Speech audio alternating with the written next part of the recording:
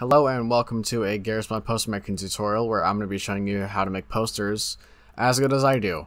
And I'm not the best at what I do, but please consider joining the Gmod Art Discord server, links in the description. Okay, first thing to explain whenever it comes to Gmod poster making is what exactly is a Gmod poster.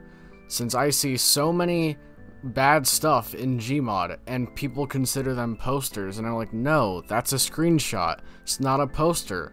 I don't care if you render it using the poster command, it's a screenshot, it's not a poster. Finally, to the main part of the video, what actually defines a poster. This is the perfect map for poster making. The actual fact that you're able to make posters look this good using an engine from 2004 is just amazing.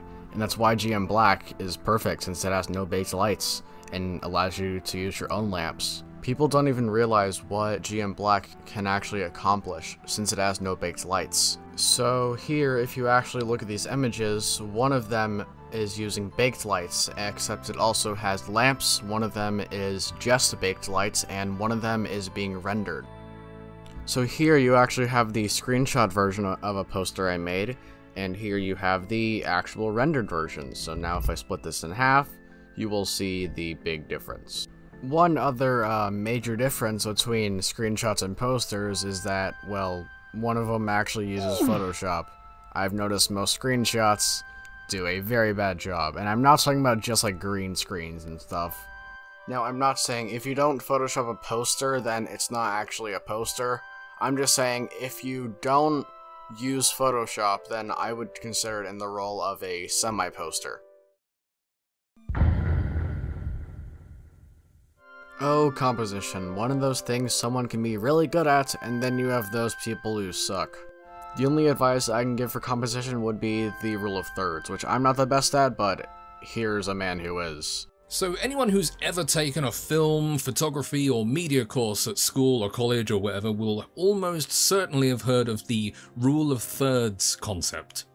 It's essentially a series of lines on every single frame of your video, and your goal, or the rule, is to make sure that your subject or points of interest line up with those lines or intersections.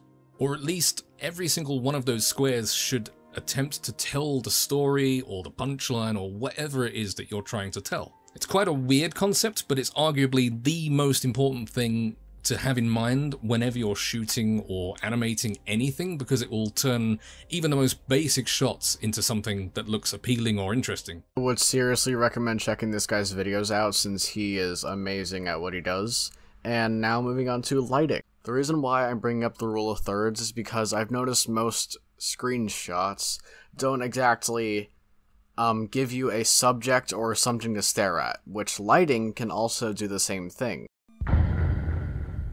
And now we're back with the threes, rule of thirds, and now we have 3-point lighting. And you probably don't know what you're looking at, so let me just give a quick explanation. The camera is right about here. Your fill light is going to be your brightest light and shining towards the object. Your key light is going to be your second brightest. And your backlight, the brightness can vary on this. Sometimes it'll be brighter than your fill light, sometimes it'll be darker. It just depends on whatever scene you're making. So if you look at this image, you can see that his key light is somewhat up here. His fill light is over here, and his backlight is somewhere over here. Although 3-point lighting isn't really needed to actually say the difference between a screenshot and a poster, I'd say it's still pretty necessary. And yes, I did definitely try my best to explain and give the best reasons possible to show the difference between a screenshot and a poster. It's just not a very common topic, so no one else has really gave any of their thoughts into this. And yes, I know some of you screenshot creators out there are probably questioning and saying, hey, but I think my stuff is good. And I say, yeah, it might be good to you, but if you show it off in public, not everyone's gonna like it.